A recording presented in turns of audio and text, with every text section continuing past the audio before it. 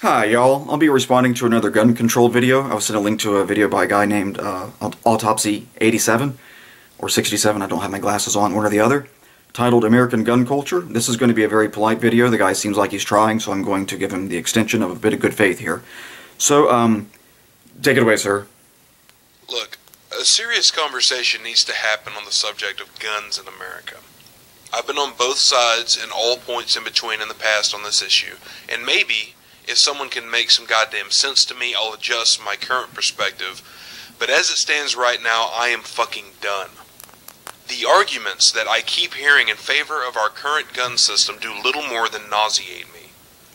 I have this conversation damn near daily with family members, and remember, I was born and raised here in Texas, and I come from a family of hunters who own multiple fucking guns, and they're all responsible, law-abiding members of society. Here is the gist of my position. Guns are indeed a tool, and a tool in the right hands can be used for positive means. Now, let's consider the purpose of this particular tool. The sole reason for this tool's existence. This is one of the difficulties in having a conversation with people who are in favor of gun control or who want to have a serious conversation. You make a categorical claim that's just false, and that puts people like me on my guard, because right out of the gate you're already slipping in something that's just not true.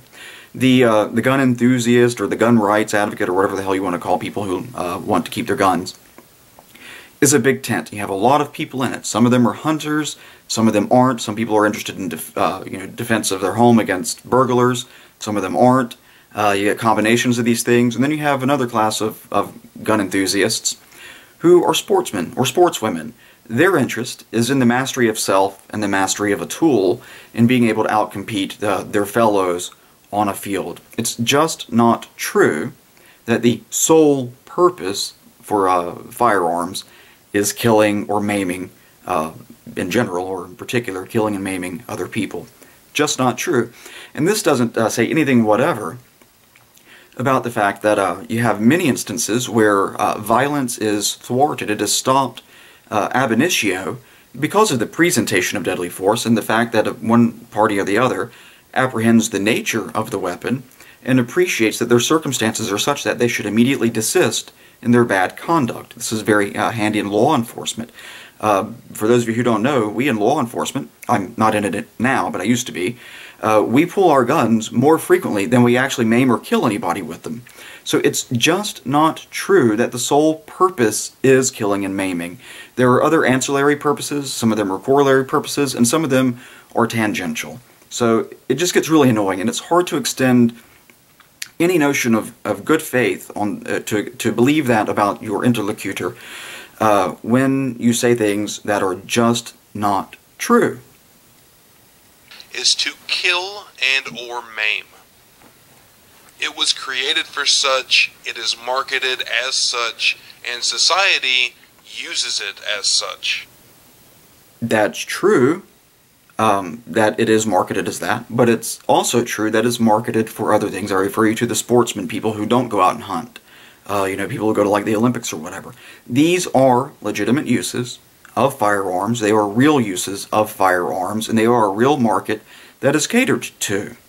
Stop denying the existence of these people. It gets really annoying. The choice is up to the individual in control of the tool. Yes. We can agree on that. Sure. But what better fucking reason could there be for society to want to limit access to such a tool? Right. You want the tool to only ever be in good hands. I agree. I want 0 evil people to have any guns or any bullets. And I want every good person who wants to have a firearm to have his firearm or her firearm for whatever it is they need or want it for. That's their business, not mine. The difficulty is that you can't have a universe where you're able to do that. And I know you understand this. I've listened to better than half of your videos, so I know you appreciate this fact. It's just not feasible to be able to screen that well no matter what you do. So the only conclusion, or the end state of the conclusions of ever-encroaching gun control rules, is that eventually to try to mitigate the number of bad hands they get into, you wind up saying, well, no good people can be trusted with it, because one of the down the road effects of that is that one of those guns is going to wind up in the wrong person's hands. And that's why you get people like me who say to you, no. We have 100 years of gun control laws, and at zero point in time, zero periods in the United States history has it ever been true that a single proposed gun control law has produced the effects that the gun control advocates claim their laws will do, all of which are marketed as sensible laws, all of which are marketed as reasonable laws. That's what they're argued for, that's what they're agitated for, that's the debate, and finally the people on my side say, you know what, we can deal with a little bit of inconvenience here, we can deal with a little bit of inconvenience here, we can deal with it there, we can deal with it there, and after 100 years of this, we're now many thousands of laws into this process of, no, we promise this time it will really produce the effect that we claimed it would have produced all the other times, and it didn't. This time's different, we promise. And what you're seeing now is just about the natural limit to what gun owners, gun rights activists like myself are willing to tolerate before you start getting a real hard pushback, and just, really you're at the point of where we're sticking our fingers in our ears and going, la la la, I can't hear you. It's been a century. Every time you've said this, every time people on your side have said this, you've been wrong, you've been dead wrong, it has never worked. Your next law is going to be just like all the ones that came before it, and eventually if you play this out, if you play out the end game, it's going to wind up with no firearms in no good people's hands, or almost no firearms in almost no good people's hands. And so you're just reaching the natural limit of this back and forth that's been going on for a century. And the counter-arguments I'm hearing are overwhelmingly dense. Number one, more people die from car accidents than gun accidents. That is an a fortiori argument. It is a particular case of a more general argument, which is that more people are killed by cars than are killed by firearms. Full stop. So you you count all the firearm deaths, suicide, homicide, accidental, other, you count up that pile of corpses, and then you set next to it the pile of corpses that are piled up from car crash, just car accidents. This isn't people who use their vehicles as weapons and to intentionally commit a murder, which does happen. Put those off to the side. Just motor vehicle accidents. The pile of corpses you have from just car crashes, the accidental ones, the unintended ones, is larger than all of the gun deaths from all sources, whatever, good intent, bad intent, or accidental. So it's not simply that more people are killed in car accidents than are killed in gun accidents. It's that cars, something that people will readily concede, is not designed to be a weapon. It's not the thing you naturally think of when, God, I'm going to kill somebody, where's my Buick? That isn't the thought process that goes through too many people's heads, though it does go through some. Nevertheless, its collateral effect, just one of the incidentals of having it, is a stack of corpses larger than what you're getting from the thing that you're claiming is used solely for killing and maiming. So that raises the question. If this thing, these cars, can just as a casual side effect, year after year after year, generate piles of corpses larger than this thing that you're claiming has only one purpose, killing and maiming, then perhaps these cars are just way too deadly because their incidental effect outweighs all of the bad effects of guns, to include all of the intentionally bad acts. Anyway, so because it's true that car deaths exceed all gun deaths, it is a fortiori true that car deaths, the accidental ones, exceed gun accidents.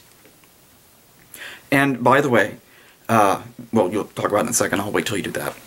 We understand that allowing private citizens to drive cars can be very dangerous.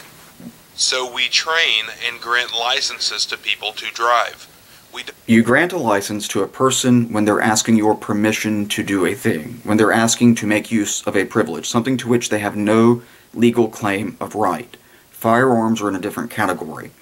I've mentioned this in other videos, but the reason that the things that are mentioned in the Bill of Rights are there isn't necessarily because they're the most important rights that exist. I mean, there's no constitutional right written anywhere in there to breathe, to eat, and yet those are quite fundamental. You can't survive long without doing both of those two things, and nowhere in there does it mention you have a right to food, or a right to be fed if you're in prison, or anything like that. And The reason that the things that are in the Bill of Rights are in the Bill of Rights is because those are what tyrants go after. When you want to oppress people, it's helpful if they can't print things that call out your bullshit when you're trying to gain power. So you want to make a law that prohibits heretical speech. You want to have a law that prohibits bad thinking. You want to have a law that prevents people from persuading other people to agree with them and not you, the tyrant. That's the First Amendment. You want to control their religious lives. This is just a particular case of controlling thought. You definitely want to make sure they don't have the capacity in any meaningful way to even be inconvenient to you. So you don't want all the wrong kind of people having guns. And in this case, all the wrong kind of people means people who don't agree with the despot's view of the world, whatever it happens to be. It could be any old goofy thing. You don't have a right to your own property to keep the government troops out of it, quartering them there just all willy-nilly. I mean, the Third Amendment, you wouldn't think about that today, but these are the types of things that tyrants think about. It's much easier to control a civilian population if you can just have your armed troops live among them. The Fourth Amendment, the Fifth Amendment, the Sixth Amendment, the notion of due process.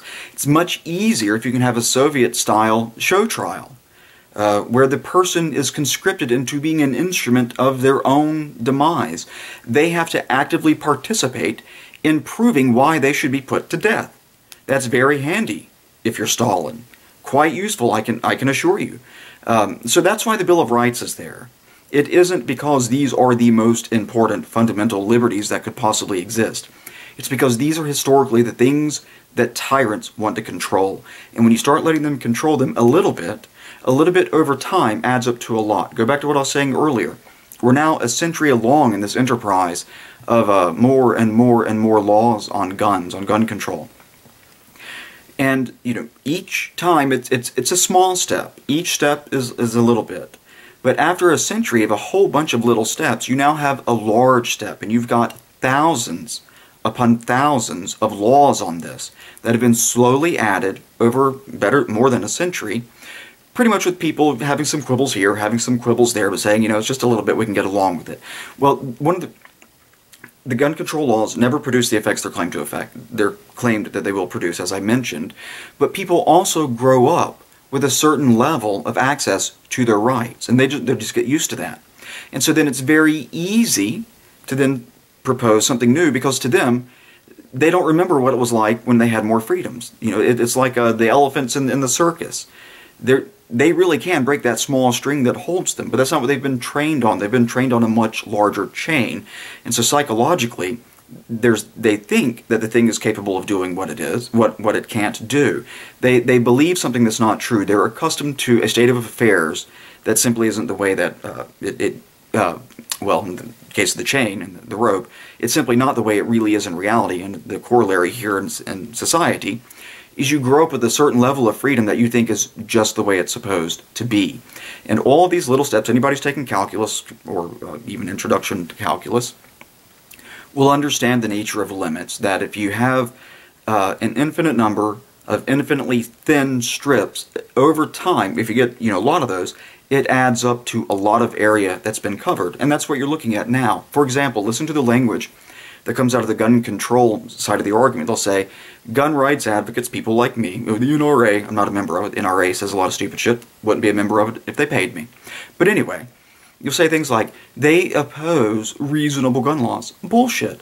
Most people on my side of the argument aren't arguing to repeal any of the thousands of laws that we have. You get some people who want to repeal this one or that one, but in the main, we can get by with what we've got at the moment. But because this is your baseline, in the same way that the chain is the baseline in the mind of the elephant and then the little string holds him, when you start talking about gun control laws, you have forgotten about the thousands of interior ones, and you start talking as though it's a fresh slate, nothing exists, and all you want to do is propose the first law, and it's completely unreasonable to agree that we take one single step in the way of gun control. Whereas I'm going to, in every instance, recall to your attention there are thousands of laws that have developed over more than a century. We're not talking about one gun control law. We're talking about one more gun control law on the back of thousands of previous gun control laws. This is just the sloppy language that betrays the lack of thought that emanates from the gun control side. Part of it's rhetorical device on some people's part. They're intentionally deceptive. And part of it is just not having thought through the issues, which I think is true of a lot of people who are in favor of gun control. Don't declare it a goddamn birthright. We test a driver's ability to function before giving them legal... As I mentioned before I pause this, distinction between a right and a privilege. You go get a license when you're begging for permission. With a right, you shouldn't have to do that. And if you think that there's not a distinction, then you should not have any problem whatever if I proposed that black people should have to prove that they can read before they can vote. That black people should have to get a license before they can vote. That black people, no one is going to, well, I can't say no one, most people are not going to accept that, because you immediately spot what is wrong with saying, why should they have to go prove something other than some, the most basic kind of thing like they're a citizen or some shit, in order to exercise their rights. You can only go so far, and then beyond that you need to go to Article 5. Anything beyond that is just beyond the pale. No one would accept a century and more of ever restrictive voting laws generally, or for blacks in particular, or any other group in particular, because you immediately see that there is a distinction between the right and a privilege. Now, before people say they're different in one respect. I mean, the object that is the subject of the legislation is different, but the effects, who's going to gainsay that bad voting doesn't produce calamities? I mean, if you think that that's not true, that bad voting causes all kinds of mayhem, I'm pretty sure there are a couple 100,000 people in Iraq who would still be alive today if George Bush had not been elected. Voting has consequences too. The distinction that seems to come up is that happens far away. We don't care so much about that. But there's booming happening here in our country, and that seems to be more important because it's closer. And another thing that's built up in the car deaths versus gun deaths thing is that it's not the mountain of corpses people are worried about. It's the loud noise that precedes them that really bothers people. It isn't the... If you think that that is the mountain of corpses that really matters and not how they got there, you've deluded yourself. There are almost 500,000 people in the United States who are killed every year because of medical care. This isn't cases where the doctors go off the reservation and fuck things up. This is just a consequence of having modern medicine, because there's a lot of bullshit in medicine, and it leads more than 400,000 people to their deaths every year. No one bats an eyelash. It's the third leading cause of death in the United States. Not losing any sleep over that. It's not, you can get a mountain of corpses if you want them, so long as you play your arguments just right. Access to public roads. Granted, we could do a much better job of this, but unlike with firearms...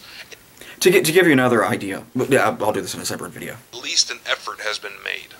Number 2, people can be killed with bats, clubs, and knives just as easily. It's very true that people can be killed with many different inanimate objects, but again we should consider the purpose and use of these objects by society. Also take into consideration that a single individual cannot near as easily rack up the same body count with a knife that he or she can with a gun. It's true. It takes a little bit more effort. This seems to me that the objection that underlies this is that modern murderers, they just don't really have to work for it like they used to do in the good old days or in the bad old days, and we really want a better class of murderers. We want to make sure they're really dedicated. I know that's not what you're arguing, but that's what always pops into my head when I hear this. Look at Australia. You're going to mention these other countries later. Australia, got all of its... There's a gnat in the house or something. Fruit fly. Australia got all of its gun laws that it wanted, and their mass murderers just changed tools. On average, not any greater or lesser death toll than is wrought with firearms. What they do now is they use the very high-tech equipment of a chain and a little bit of petroleum products and a match. So, they went from shooting people to burning them to death en masse. Oh, and by the way, you'll talk about this later. One man cannot hold an entire room of adults hostage and pick them off one after another as easily with a knife or a bat as they can with a firearm. Yeah, and they can't do either easily if you walk into a room where everyone in that room is in fact armed. This plays out in police departments throughout the United States every year. Some guy will walk in there and want to shoot up a whole bunch of cops. The death toll in those mass shooting attempts, those mass murder attempts, is actually fairly predictable, and it's approximately 1 per gunman. And the reason for that is quite simple. When you walk into a room where everyone else is armed, your lifespan, your life expectancy is measured in seconds, not in minutes, not in a half an hour, not in hours, like it is at some of these school shootings.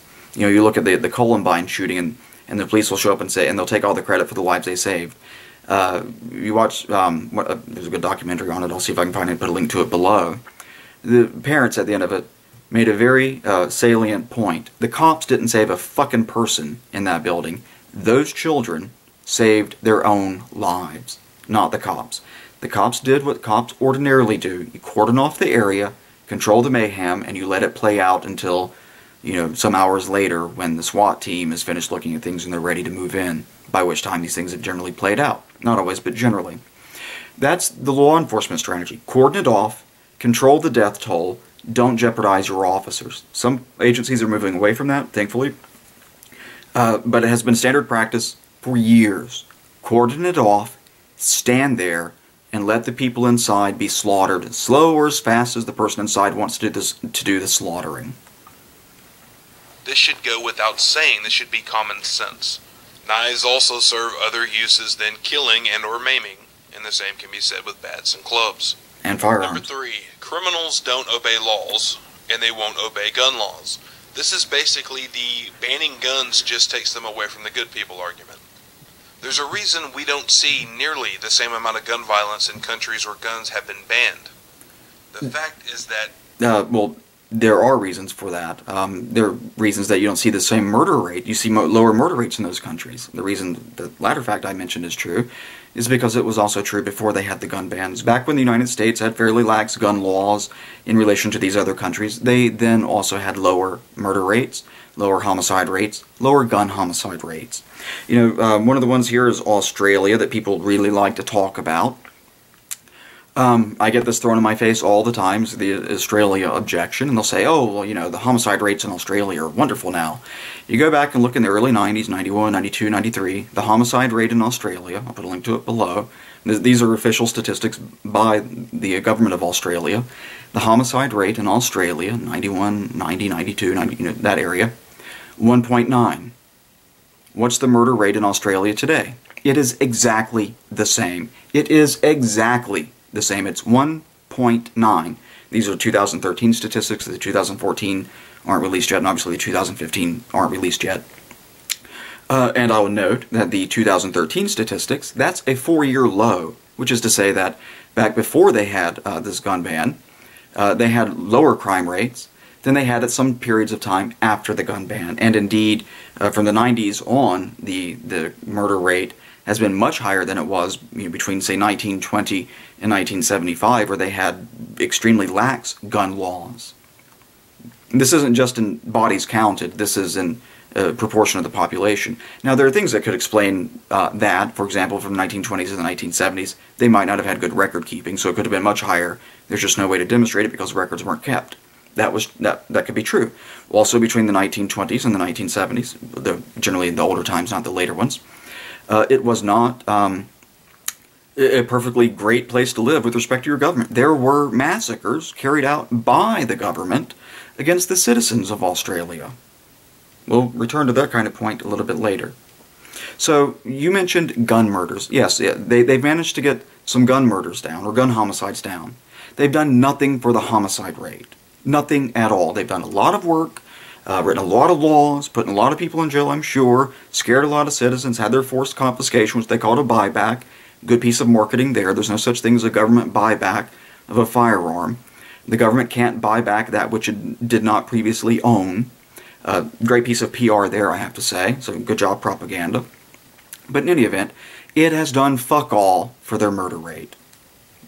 Congratulations. Lots of effort, same outcomes. Now, all you can be guaranteed is that when people are being murdered in Australia, it's slower than it used to be. So apparently it's preferable if people are slowly hacked to death than if they are shot to death.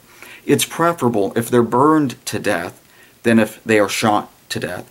It is preferable if they are stomped to death, beaten to death, than if they are shot to death. So, good work, Australia. easy access to a legal gun market means easier access to an illegal gun market. Basically, it's easier to get an illegal firearm in America than England because America's legal market has loose regulation and easy access. Also, there is some very warped logic around the idea that we shouldn't make a law because a criminal's not going to follow it. By that rationale... That isn't the argument. The argument is, if you make a law, only the law-abiding citizens are going to follow it.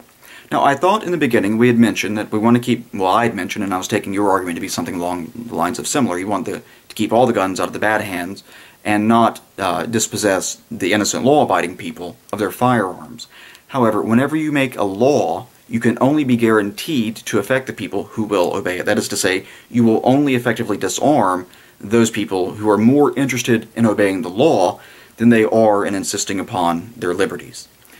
While you don't do that to the criminals, they are by definition not particularly interested in following the law. Now, of course, there's going to be some bleed over there. Every time you write a law, you magically create new criminals. So that's the argument. We shouldn't have laws prohibiting murder and rape because criminal... Okay, we all want anybody who engages in certain conduct to be prosecuted, no matter what. Murder, rape, arson, those kinds of the Malman say type laws. But I thought we had distinguished between good hands and bad hands earlier. And here you have a division. You have good people and bad people. We want the bad people to go away to the extent possible, while not fucking with the good people to the extent possible. The argument that if you're not in favor of laws that are only guaranteed to fuck with the good people, that might maybe or maybe not fuck with the bad people, then we shouldn't have any laws at all, is just a misconstruing of what the argument is claiming to argue for. Obviously aren't following them. Number 4, gun control won't stop people from killing one another. And it's true. People throughout history, long before guns were invented, have been killing each other for insane reasons with all sorts of objects. And even if the technology to create guns was erased from our collective knowledge as a species, people would still find ways to kill one another. But again, my entire point is the ease and effectiveness guns provide someone with ill intent. Here he's showing a video of a store where a person is being slowly murdered with a gun. A person is shot, scurrying around on the floor, bleeding all over the place to really gin up some emotion, to really drive it home. What he won't show, because it's difficult to get video of this, is like what happens in Australia when they want to go into a public place and slaughter people with things that aren't firearms. For example, the arson example I mentioned earlier. Very easy to do. You lock the door, well, you throw in the accelerant, and the fire, start the fire, and then you lock the door, and you walk away. And the people in there just die. It's very difficult to get video of that because the cameras melt. Now, I've been told that there are reasons that we don't burn people at the stake, but we did have firing squads. There are reasons that we don't have butchering squads, but we have had firing squads. There are reasons that we put people to death by electrocution, but not by beating them to death as a method of execution. And it's because there are certain ways of killing people that are gratuitously torturous. Burning them at the stake, beating them slowly to death, slowly stabbing them to death, that don't really happen when you want to be an efficient killer. This is why I mentioned earlier, apparently, it would be better if you're going to be murdered, which everyone concedes is going, some people are just going to be murdered in the future. The only thing to be arbitrated is how. Apparently, it's much better if you die slowly and in as much pain as is possible. That is a good price to be paid in order to make sure that certain kinds of people, law-abiding folks, will be dispossessed of their firearms in a way that they aren't right now. And that's the trade-off that you're being asked to imagine. Because the murders are going to happen, all that you can do is something that deals with how they're going to happen. And all these other things that are inefficient means that they are more painful. This is a more torturous way for murderers to commit their murders than just putting a bullet through someone's head. So there are trade-offs on either side of the equation. Unlike the gun control fetishists, I don't play up the positive and ignore the negative aspects of my side. That's what you're getting here. Guns are efficient. Yes, that they're efficient also means that they're less painful, so people die quicker deaths. And I do want to point out, in any murder, it's a forced choice. Fact is that the moment someone has a gun, they instantly become lethal. That's true. That applies if you're a 5'2" woman of 85 pounds who is confronting an intruder in your home who's 6'3" and 285 pounds.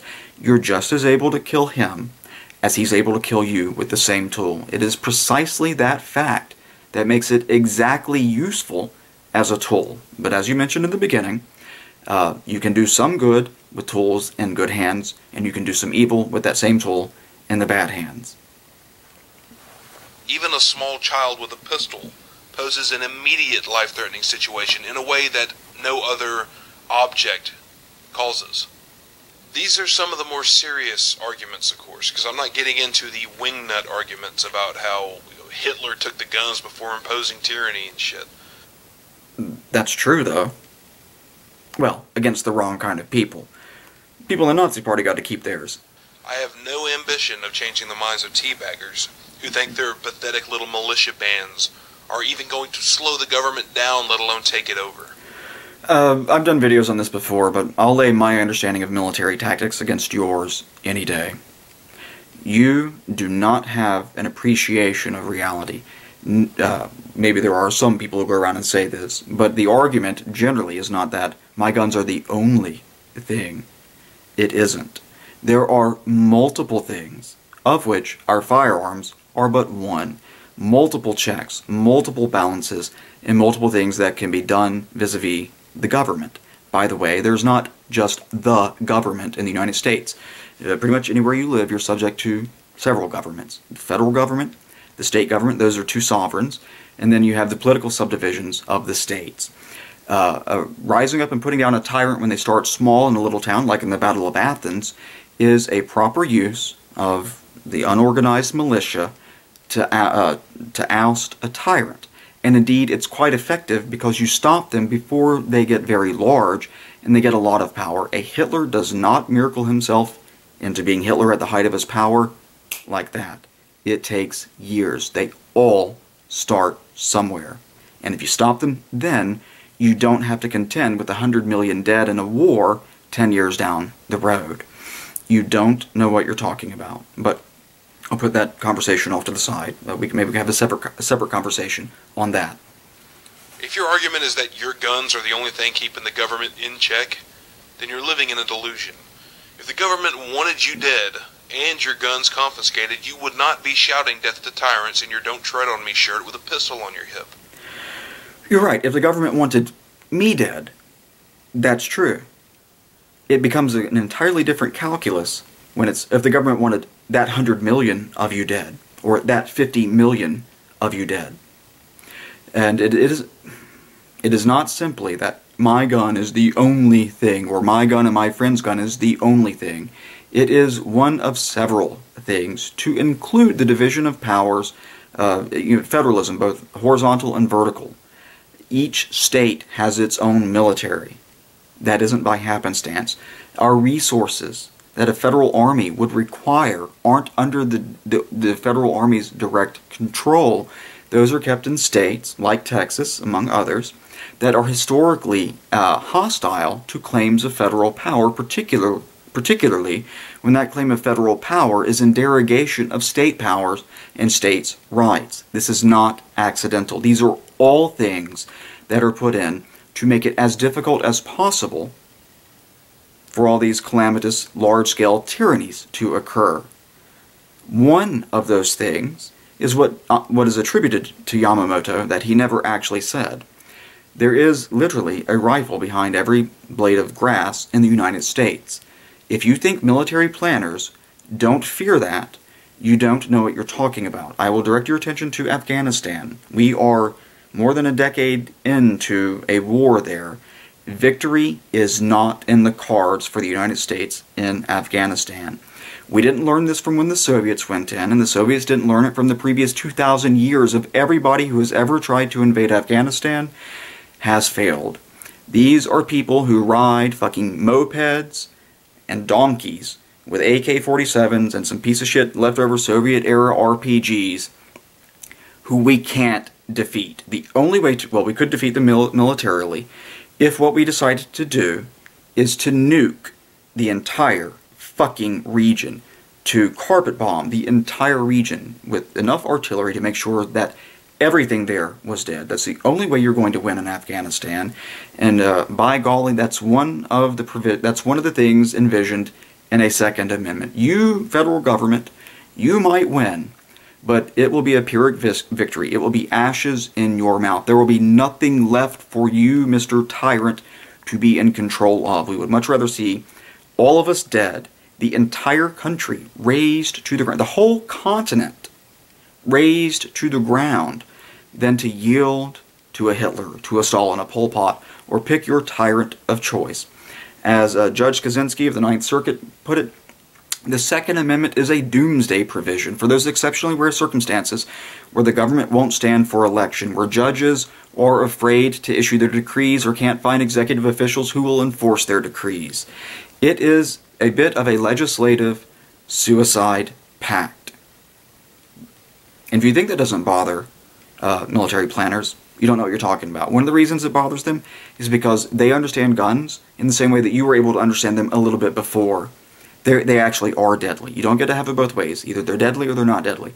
They are deadly. And nobody can occupy a civilian population or even a military population without ultimately having to send in fleshy little troops who you might have noticed from news stories of our little soirees in Afghanistan and Iraq and other places are perfectly susceptible to gunfire. By the way, we have advantages here, if it comes to it, that other countries don't have. Drones are hard to deal with. Drone operators aren't.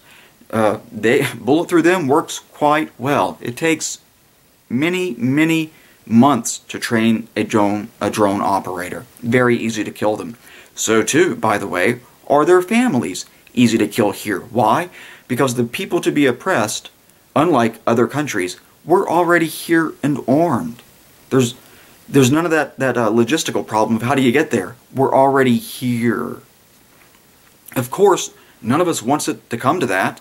That's why we built all the other checks and balances. It's that way you can, with all good conscience, do your level best to avoid having to resolve these things with the tool that ultimately is what disposes of these issues in the long run if you have an immovable object meeting an irresistible force. Armed conflict. We move heaven and earth to avoid it, but we will go this far and only that far. We will be pushed only so long. You'd be fucking dead. But to the responsible gun owners, I understand that most gun owners... See, this is a bit of a slight from the gun control fetish side, or the gun control advocacy side, because you don't understand the military implications of how America is devised, because you don't understand the strategic and the tactical distribution of resources in this country, because you don't understand the governmental structure and why the states, when they work together, have a military that is actually larger than our federal military, because you don't understand all of that and how an organized and a unorganized militia fit into this overall scheme of things, because you haven't read the Federalist Papers, in short, doesn't mean that I haven't. And it doesn't make me an irresponsible gun owner because I know more about this than you know, because I understand military strategy better than you understand military strategy, to include guerrilla strategy. Your ignorance is not actually a restraint on my responsibleness, and indeed, because I'm responsible, I learn about these things, not just from having served in the military and put my money where my mouth is, but because I consider it one of my duties as a citizen to know what it is that my government is doing, and to know how it is that my government is organized. My governments are organized, I should say. In America.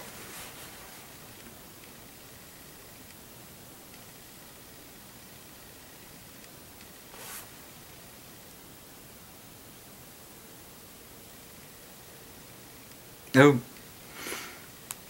My phone's turning off, I'm sorry. Alright, I will leave it there.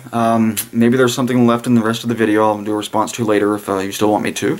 But I look forward to having a conversation with you, Autopsy, provided that you're going to be intellectually honest. Alright, everybody else have a good day.